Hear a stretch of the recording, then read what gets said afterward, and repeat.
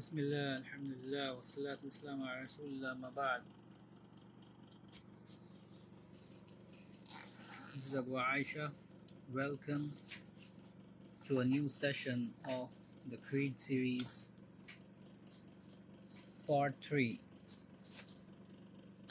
So, I'm in Dubai right now, and I did part 2, 1 and 2 from Abu Dhabi. Today we are going to get started with part 4.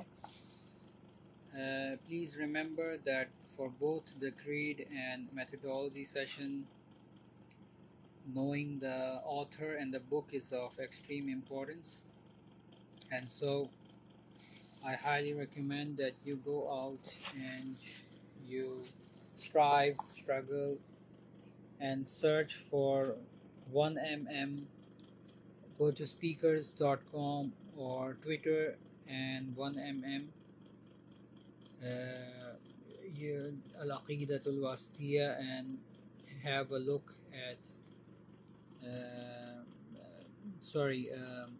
the we are reading from the three fundamental principles and their evidences.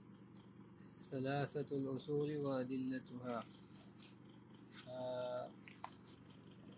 يعني أصول الثلاثة, which is widely known as أصول الثلاثة, the three fundamental principles. So it is imperative that you know about Sheikh Muhammad bin Abdul Wahab, because even recently someone was asking me, and it is strange that most of the people, especially from India and Pakistan, they are 40, 60 years old and they don't know who is Sheikh Muhammad bin Abdul Wahab. So that's wallahi, that's a great tragedy. That's a great tragedy, because not knowing, okay, you might not be knowing every other scholar, right? A normal scholar, every other scholar, but how can you not know the legend of Islam, one of the recent legends of Islam of our time, Sheikh Muhammad bin Abdul Wahab? All the khair that you see in Mamlakat al-Arabiya Saudiya, and in the land of Tawheed, Darul Tawheed, the land of the prophets, Saudi Arabia, as you know it, all the khair that you see, believe it or not, is Allah.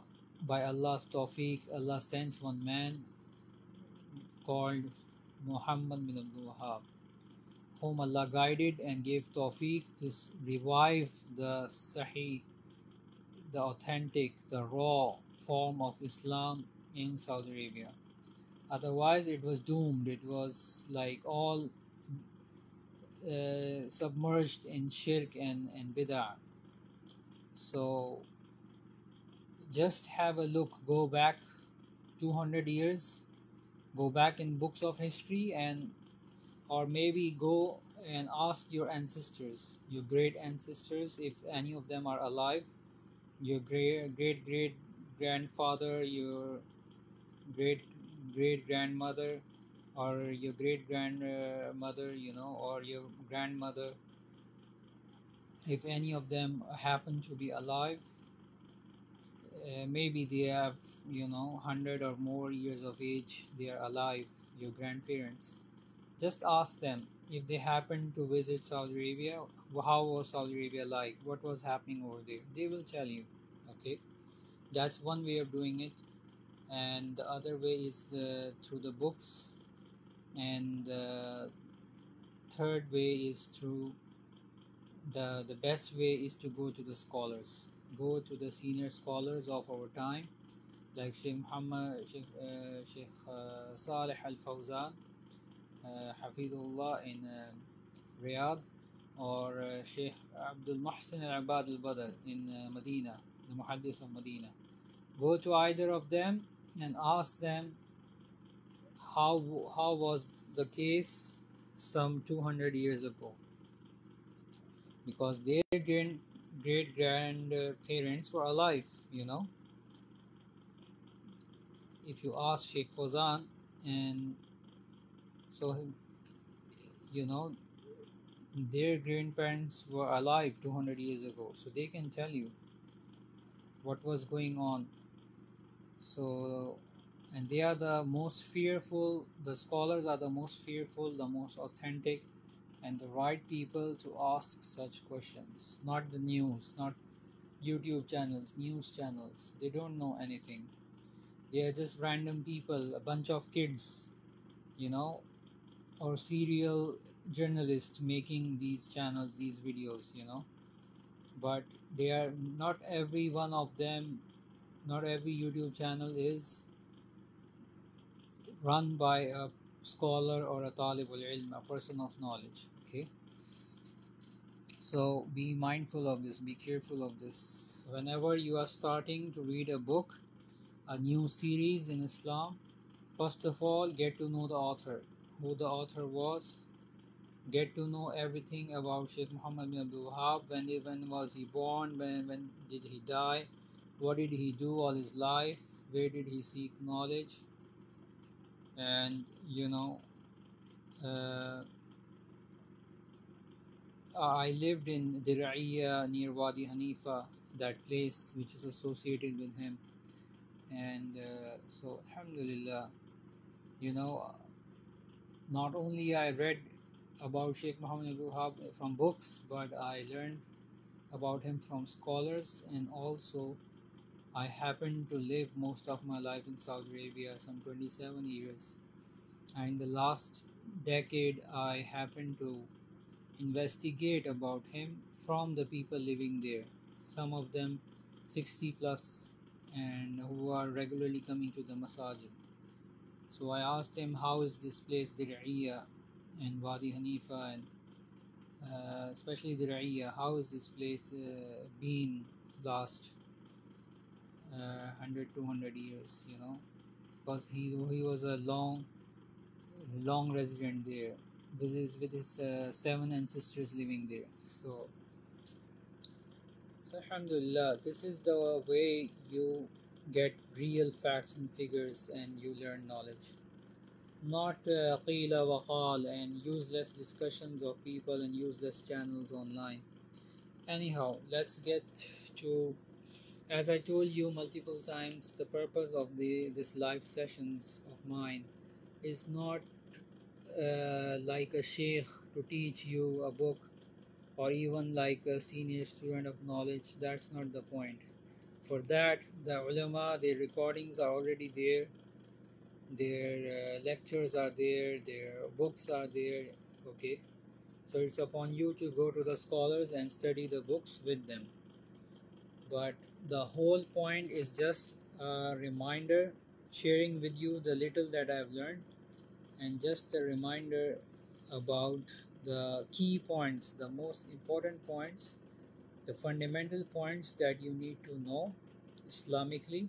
Okay, and instead of wasting your time on TikTok and YouTube, which is what most people do, and Instagram on the weekends, and just binging through Netflix and through these useless videos. It is better that you come live, you come online, you come live you join my live session every weekend on a Sunday, 2 p.m. And you know you make whole of your family sit and learn and watch the session, this short session, and then later on you open up these books, and you get these books, and you open the recordings of the people of knowledge, and you study them, and then you discuss between yourselves. So as a family, as parents and kids, you study with each another, and you teach each another, you discuss with each another, and if you have any questions, then you go to the scholars and you ask those questions. So the whole point of these sessions is just to raise awareness and remind you, that's it. But don't think this will suffice you as the main the main session. It will not, because I'm not going into details. I don't have the knowledge and time to get into details. Okay, so today's fundamental point in Usul Salasa is knowledge precedes statements and actions. So this is like a quiz I did like possibly 2 weeks ago, a month ago, that what comes first? I gave 3 points. What comes first? Faith or knowledge or action? What comes first? And I did this like kind of like a poll or quiz in multiple groups on Facebook and WhatsApp, and subhanallah, vast majority of the people chose gave the wrong answer. They said faith comes first, you know. So this is just an emotional reply. It's not a knowledge based reply. Okay. Remember, the scholars and people of knowledge give knowledge based replies, and they have research based approach, database approach, and knowledge based replies, whereas normal people, common people, will always give you emotional replies, common common knowledge replies, general knowledge replies. And most of the people today these days, they know nothing but conjecture, so very few people actually have knowledge and the right understanding about Islam. Okay, so today's point is very important. I'm going to tell you what is the right order of these three things. Okay, so the fourth point is knowledge precedes statements and actions. وقال البخاري رحمه الله تعالى باب العلم قبل القول والعمل والدليل قوله تعالى فاعلم أنه لا إله إلا الله واستغفر لذنبك فبدأ بعلم قبل القول والعمل. And Al-Bukhari, may Allah the Exalted have mercy on him, said, chapter, knowledge precedes actions. Knowledge precedes statements and actions. The proof is his statement.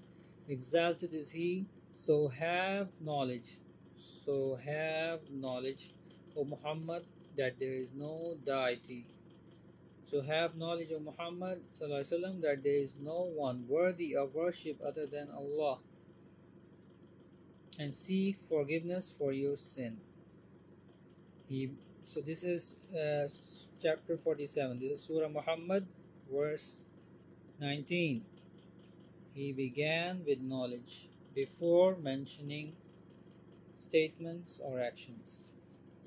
So this is well known. You study any book of Aqidah, whether you study Usul al-Thalatha, Qawaid al-Arba', Usul al-Sitta, كتاب التوحيد, كشف الشبهات, عقيدة تحاوي, عقيدة الواسطية, عقيدة الهماوية, and whatever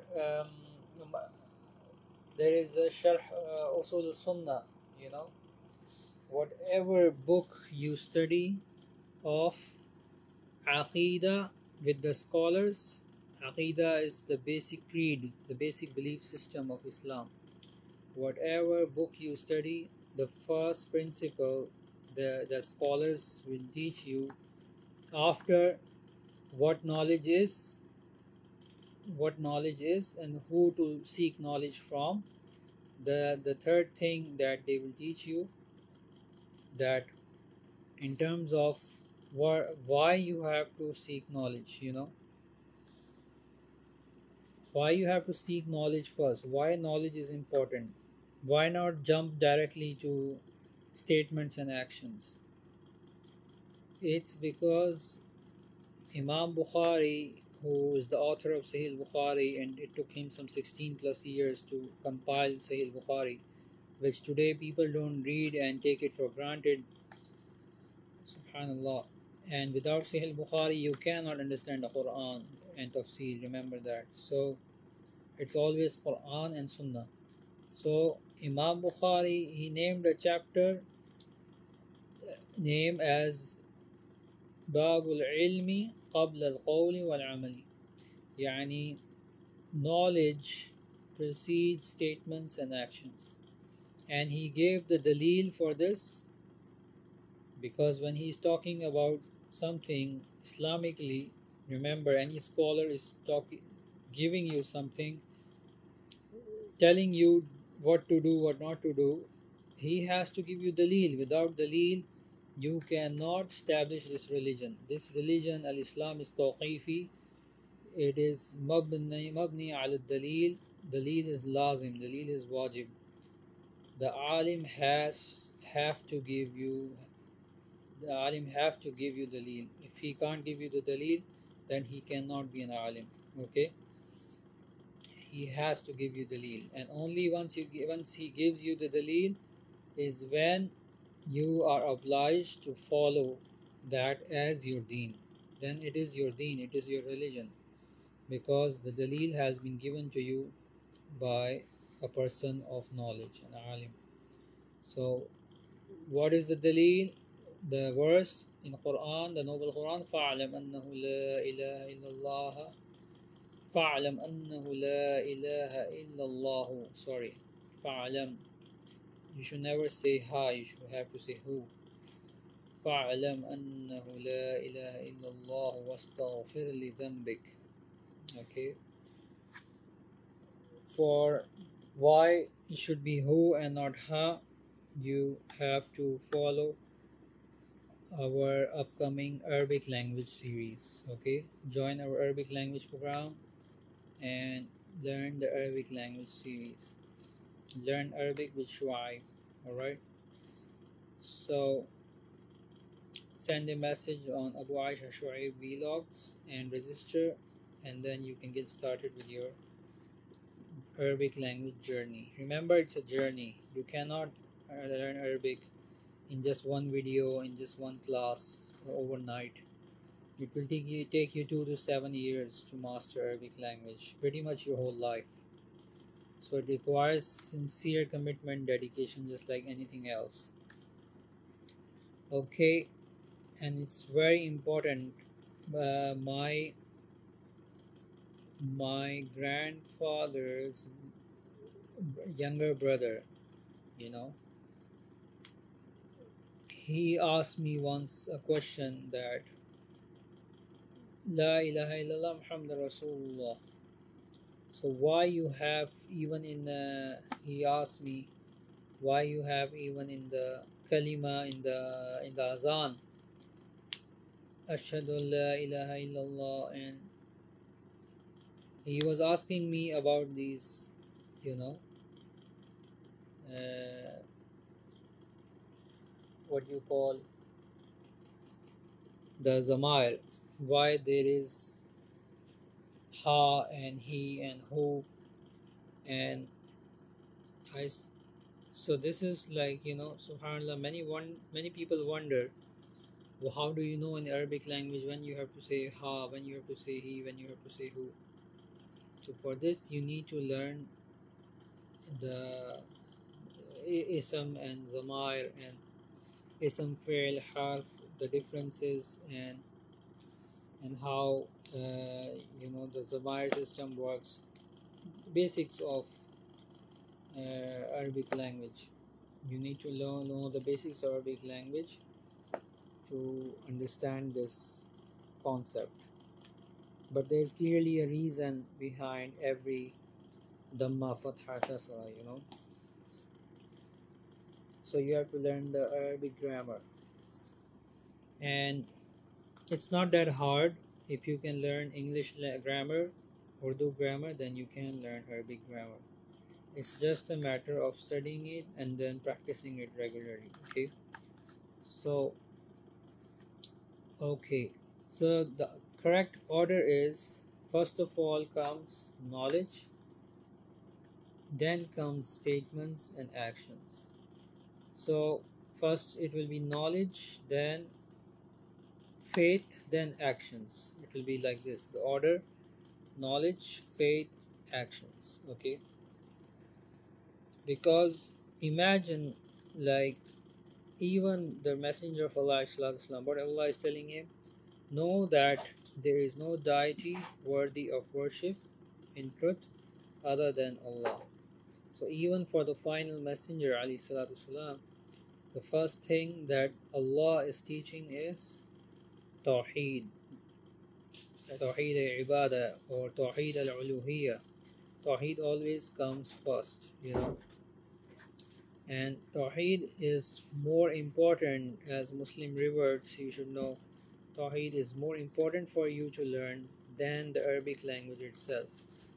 Yes, ultimately and in the long term, if you keep striving, you will learn the Arabic language. But the core purpose of becoming a revert, a Muslim, accepting Islam is first of all you have to learn the fundamentals of creed, which is Aqidah.